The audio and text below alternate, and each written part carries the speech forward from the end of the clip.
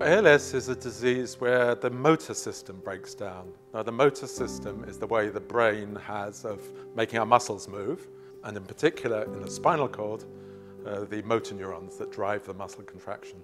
Depending on the patient, it may start in the muscles of the face, it may start in the legs or the arms, and it gradually spreads. My uncle passed away from ALS.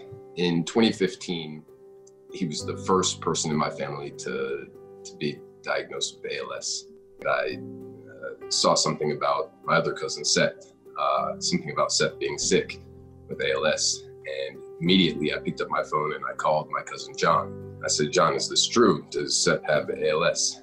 John responded and he told me that yes, it was true.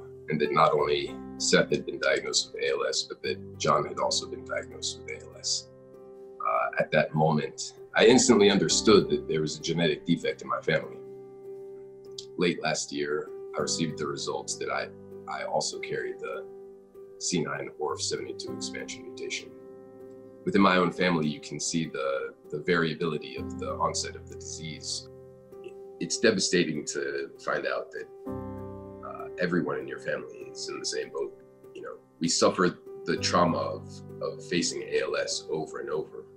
One of the great difficulties of this situation is learning how to cope with the ever-present fear that the symptoms are beginning to onset. Some of the cases are SOD1, C9orf72. These are well-known ALS genes, and these provide a really good way for us to have a new tack on trying to provide therapeutics for ALS patients. If we can identify subsets of those patients with certain genes or certain levels of gene, that can really help us in designing clinical trials so we can see a benefit that's targeted at that subset of patients. What we've been doing is to focus on modalities that can go straight into the CNS and have their effect. And the first of these are called ASOs.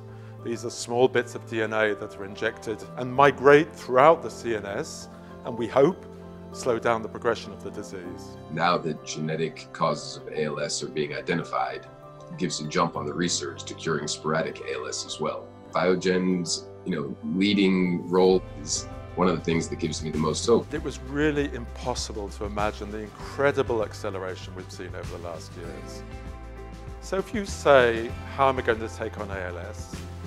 I think for too many years we said we're going to do it in one fell swoop, and that failed. So what we're doing is to try and chip away at the block at levels where we can bit by bit solve the problem.